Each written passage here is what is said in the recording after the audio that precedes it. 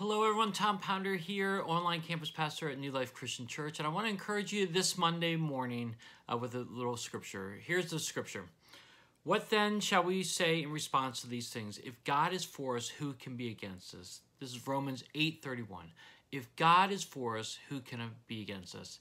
Hey, I don't know what you're going through this weekend. I don't know what you're carrying into the work week this week. But I want to encourage you that God is for you. God is with you. God wants to be with you.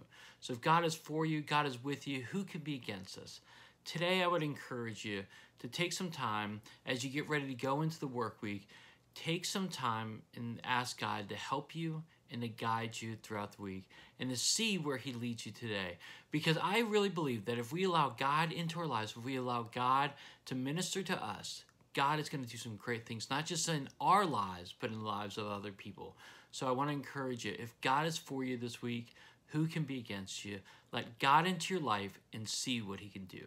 And as you have stories about what God has done in your life this week, because you've allowed him into your life, please share it in the comment section below. I would love to hear your responses and your stories this week. But remember, if God is for you, who can be against you?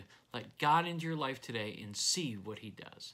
Have a great week, everyone, and I pray that God does a mighty work in your lives this week and the lives of other people.